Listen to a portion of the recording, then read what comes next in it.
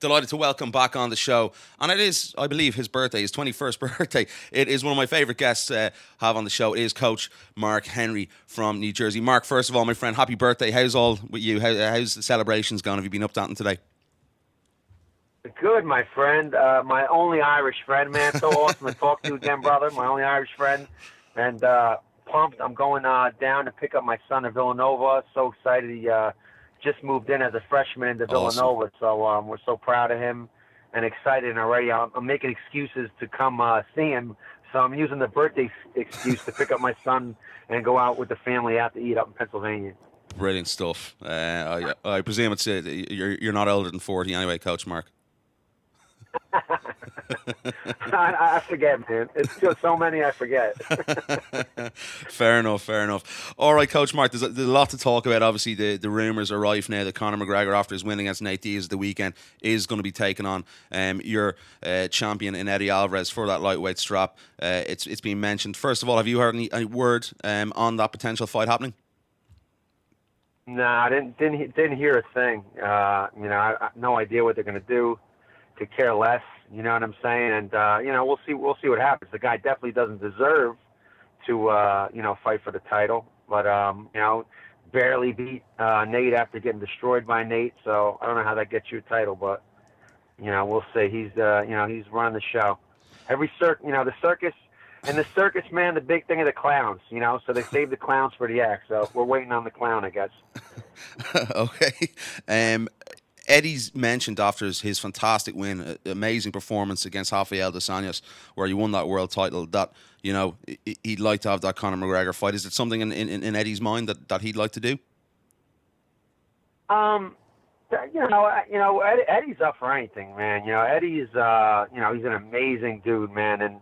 And the one thing is, Eddie isn't shy, man. Even when Eddie was fighting, was getting ready to fight for the title, he wanted to fight everybody every week, and I'd be like, "Relax, man, relax. You're gonna get the title shot. You're gonna get the title shot." And he just wants to fight, and after so he's up for anything, man. Whatever the UFC has for him, he's up for. If it's Conor, it's Conor. He ran away from Frankie long enough, and so maybe he'll meet one of the other guys on our team. But after dealing with this guy with Frankie, it's not even worth even thinking about it, because he's just a clown. We'll move back to the moment. I want to get your opinions and thoughts on Conor's performance against Nate Diaz in the second fight. Were you impressed by Conor's performance? What did you think of the performance against Nate? Well, Conor's power is very impressive. I mean, but the only thing I'm not impressed, I mean, he's a 55er, and as much as him and his coach want to say that Nate is 200, he's not. You could even hear, I know Nate. I've trained with Nate, and Nate, he's a 55er. He's probably 175 for that fight. So the weight difference, is probably 5 pounds. I mean, Conor weighed in 168, and people don't realize that you weigh in at 8 in the morning.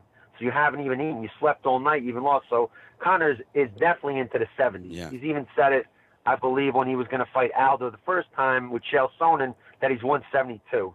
If Frankie lost that weight, what he does to 45, Frankie'd be a 125er. But I'm just not so impressed, because he's a 55er. I think his stand-up is amazing. Some of the best stand-up I've ever seen in MMA. But I thought he looked sloppy. Once it got to the second round, and I think he's getting worse. In my opinion, I just think each fight he looks worse to me, and so I think we have 4 guys that could easily handle this guy, as in Eddie or Frankie, who he's ran away from for so long, or Edson Barboza or Marlon Moraes, who probably kick his legs off. Yeah. But I just didn't see it. You know what I'm saying? I just thought that it looked sloppy to me. What areas? And he barely won. I mean, you can't get a decision that's closer than the decision that he got. I mean, by the skin of his teeth, he won. I mean, he's acting like, he won this amazing fight, but, this guy barely won by the skin of his teeth. Do you maybe feel as though, looking on and the way Nate has obviously promoted himself and sold himself, that he's been put on the pedestal of his true abilities as a mixed martial artist. Maybe Conor should be doing, a little bit more, maybe finishing a guy like Nate because of his record.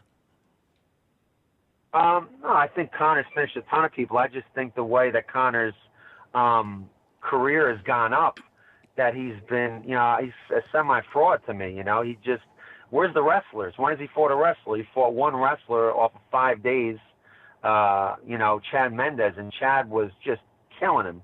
And until he gassed. Once Chad gassed, he didn't hurt Chad. Chad just gassed and stopped, and I think if he ever fought Chad again, Chad would maul this kid. But, who's he fought besides that, that has that all-around wrestling, style? Even look at Max Holloway, who's an amazing fighter. I mean, Max is about the same size as him, and he couldn't take Max out, and Max has even gotten a lot better now. And he didn't take out Max. Nate is about the same size, can't take out Nate. So unless he's, about 20, this guy talks about constantly, I can't tell you how many times he must have said that Nate is so much bigger than him. I mean, I hope he does realize that he's so much bigger than everybody at 45, but, nobody ever talks about that. Frankie's fought every big guy at 55 and never once has ever mentioned about size like this guy does, or cheesecake, or gymnastic rings, or I didn't train against the southpaw, or, the 1,000 other excuses that he had, and he barely won this fight by the skin of his teeth. I see on Twitter, I just saw a tweet earlier on that John Kavanagh sort of had a little bit of a jibe at you. Someone tweeted John asking why does Mark Henry and Eddie Alvarez have so much hatred towards Conor McGregor, and John replied, winners focus on winning, losers focus on winners. How do you react to that? I don't know, man. I don't know what he's not winning at 55, that's for sure. He got smashed at 55 and barely won by the skin of his teeth. So I don't know what this guy's winning, He didn't face Dos Anjos as a champion, didn't face a guy like Edson Barboza or Ferguson. What do you think Ferguson would have done as soon as this guy got tired in the second and third round? Or Khabib. I can't even imagine what Khabib would do to this guy. So I don't know, what champion this guy's talking about, unless he cuts down 40 pounds to 45, where he talks about this massive power. His coach Edmund. Edmund, what's his name? Oh, my bad, it's not Edmund. Edmund Tarvarian. But, talks about, this great power he has. Of course you have great power when you cut that much. I mean, I don't even know what this coach has done, man. He's a ground guy, I think, isn't he? Yeah, I think his jiu-jitsu black belt. So he should. I think he should give all the proceeds to his book over to his striking coach. So maybe that's what he needs to do. We mentioned Khabib there, and it came out that obviously they wanted to fight, I think, on 4 weeks, which I thought was a crazy timeline, and obviously you guys turned it down because 4 weeks is absolutely ridiculous. Do you see in Eddie that he has his mind possibly on Conor? The big money fight, because we've seen with Eddie. No, definitely not. We've been through that with Frankie, with preparing for him when he said if he beat Mendez, that he was going to fight Frankie. Then when he said after the Nate fight he was going to come back down and fight. So, we got ready because we believed what Conor said, which was, a lie. In reality, he was running from Frankie, And so we've already been through that with our camp, getting ready for this guy, So we're definitely not doing that again, So, just training to get better, man. And Eddie's such a great student, man. And, it takes the whole team, man, and Ricardo's been doing an amazing job with them. Anderson Franca did an unbelievable job with them, getting ready for the kicks last fight. And his strength and conditioning coach in Philly and his Muay Thai coach, too, while Anderson wasn't around, helped him out so much. So it definitely takes a team, man. And, everybody loves Eddie because he's such a good guy. Yeah. So you want it so bad for him, Do you think his style, and I think it's something we haven't seen Conor face, a guy with, high pressure and volume like Eddie. We saw that obviously against Rafael dos Anjos. He dragged Rafael into a slugging war at the end of the fight. Fantastic fight. Do you think that's a style that really gives Conor McGregor trouble?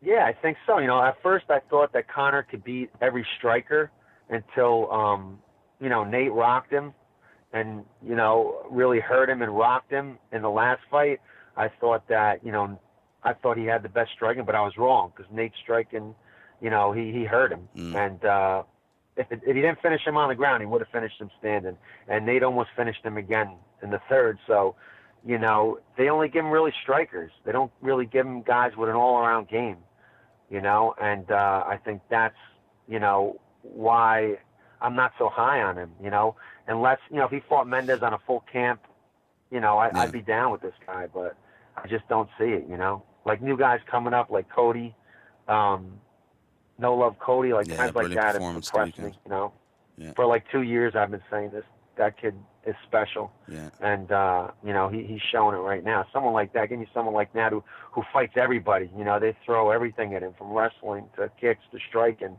it's impressive. But Conor, from, getting Cyber to a title, from getting mostly strikers, it's just, I feel like, no other UFC guy has had that, but it's smart, the UFC is doing what they're doing, and they've had 100% success with it. I mean, Conor, for what I feel with him fighting, I feel like he's an amazing striker, but I also feel like he is, when they say, I don't think he's definitely not the Muhammad Ali of fighting, but I think in, in the other ways, he is like Muhammad Ali, but I'm just not down with the way his coach has talked about Frankie in the past, which teased me off. I'm not down with, Conor talking about Jesus. I'm not down with his coach talking about Muslims. I'm not down with Conor talking about, people's families or kids. So that's probably why I'm on the sour side of him. Other than that, I think as an entertainer, he's hilarious. As a fighter, he's amazing. And, but I just really haven't seen him pick a guy that would, use an all-around game and that I could say that he's as good as people say he is. And if he did, I'd be the first one to say that he is. But, we've seen him fight Mendez and we saw the result. We've seen him fight Nate and we saw the result. So seeing, a guy that his own weight and a guy that has some wrestling ability, and we saw the two outcomes, if you're really if you really are a student of MMA, I don't know how you could say this guy is as good as everybody says he is. Do you go along or with... has had the same challenges that everybody else has had. Do you go along with Eddie's comments? Eddie made comments into MMA fighting during the week that Conor McGregor can't fight for shit, and he's maintained that he isn't up to championship level par. I'd agree with part of it. I think Conor could definitely, he could definitely fight, man. His left hand is extremely nasty, slide back left hand, that he does, slides. And he could do that slide back left hand because he has so much more height and range on everybody at 45. But he's not going to have that much range and height at everybody at 55 that he could do that slide back left that he loves so much, or throw the left hand at the end of somebody's right hand, that's why he's getting a lot of success, because he's kind of bullying the smaller guy. But, I think that he is amazing, with his striking. But I just, like I said, I'll reiterate again, I just think that they bypass too many people with him. Guys like Clay Guida, guys like Bermudez, guys like Elkins, guys like Mendez on a full camp. I think I'm missing a lot more guys. Well, Frankie's the standout one. I think it's Mr. Edgar. Yeah. That's a lot of guys to skip over, man. That's a lot of landmines to skip over. And the UFC is so hard because everybody's so great, and the UFC is so hard because you're always getting a different style. That's what makes it so hard. And he's basically gotten strikers except for Mendez, and we saw what Mendez was doing to him until he gassed out. And that's why I'm not a I'm a big fan. Listen, my son even likes Conor. His bravado and and the way he knocks people out. And and I can remember seeing Conor in the beginning and saying, man, this dude's striking is out of control. Yeah. Yeah. But as an MMA artist, I'm just not fully buying into it yet, especially after the last fight and the one before. I see him getting worse. I saw, he talks about, I was winning for the first, and this is what Eddie's talking about. This is what Eddie's comments talking about. He's telling Nate, I was beating you for the first 8 minutes. Well, where the heck were you in the bottom half of the second round, the third round, the fourth round, and the fifth round? you were nowhere to be seen because you got smacked around. Did you score the fight for Conor? Statements, I scored the win for Conor. Yeah, yeah. I thought Conor 1-2-4 won 3-2, and I thought that third round was the third or second. The one if Nate would have started a little earlier. Because I think what was the one Nate was winning like the last minute or whatever. That was it. If Nate would have started a little earlier, he could have maybe took it. Yeah.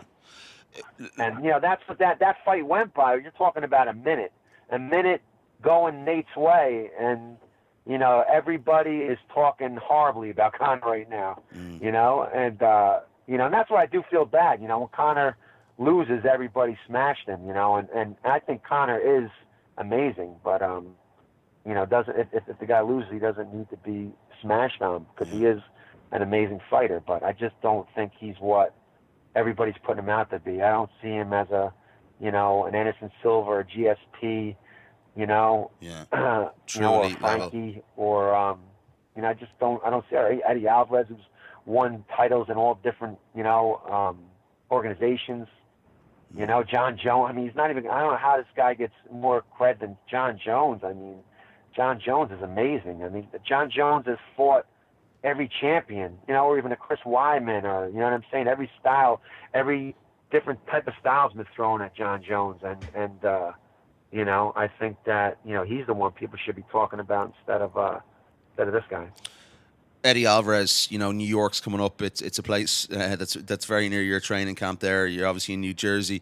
That has to be a realistic goal, an opportunity for Eddie to fight on that card. Yeah, man, we're hoping everybody, man. We're hoping. Frank, and I'm so it's a great time for me. It's the first time none of our UFC guys have fights. Even Kaylin Chukagian, we're waiting on her too. Corey, we're waiting on. Edson, Marlon, is in the middle of a contract. We don't know which way it's going to go. Rafael Natal, we're hoping they all get on this card, man. Surely, it'd be great for me. I don't have to fight. Surely Marlon's close to that UFC contract now. It's obviously only a matter of time. I don't know, man.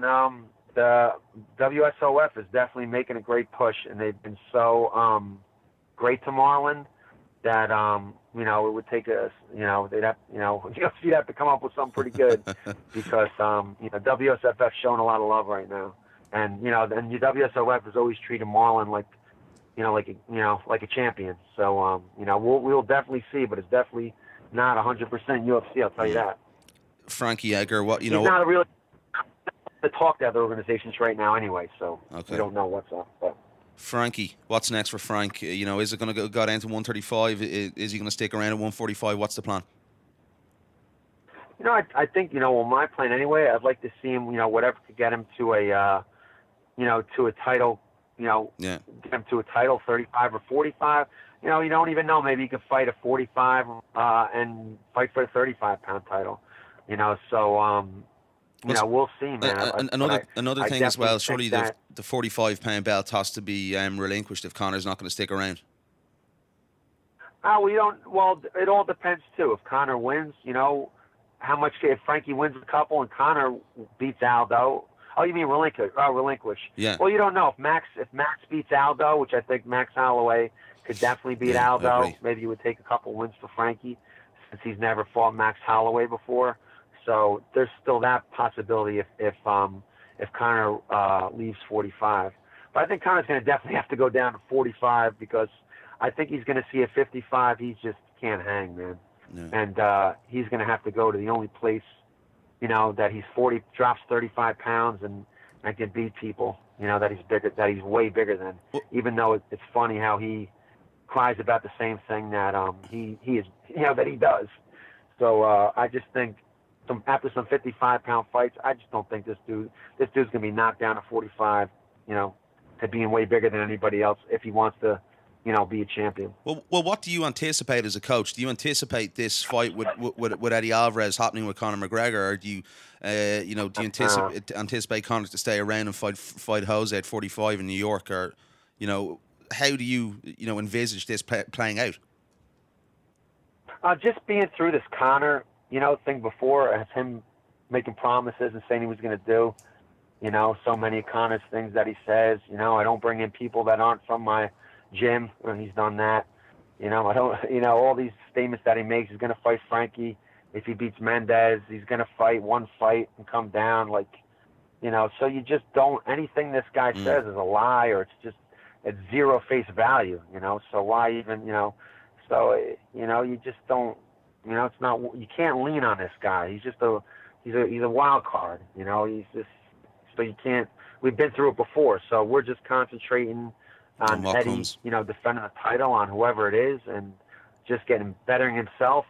If it's Conor, it'd be nice because we wanted Frankie to fight him. So, but whatever it is, we'll be ready for it. And Eddie will definitely be ready for it. But we definitely don't want to put all our eggs, in the basket, on that dude. Yeah. Well, I think it's a fight. A lot of people are getting very excited about even the mention of it. I think there's been a lot of obviously things going around social media, and a lot of the fans, I think it's something they'd really like to see. So I hope it happens for one, and I hope it does happen in New York, because I think that's going to be an amazing event.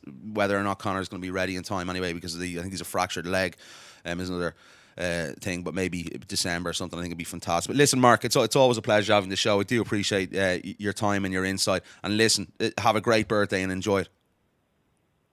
Thank you, my brother. Thank you, my only Irish friend. You're the best, bro. No problem, my friend. I appreciate. Where can the guys find you, by the way, Mark, as well? I think it's Mark Coach _Henry. 7. Is it 7? Something like that. Yeah. I don't know. I'll tweet. But also, too, man, put it out. We're hoping Weidman and all these Kalen Chukagian and Frankie and Eddie and Edson, all these guys get on that New York card, Madison Square Garden, man. Definitely. So, Kalen Chukagian as well. What a debut that was from her. Emphatic performance on her debut. Yeah, it was awesome, man. Oh, excellent. Listen, Mark, have a great birthday. Don't drink too much, and have a great one. I appreciate the time, my friend. Thanks so much, brother. Be good, man.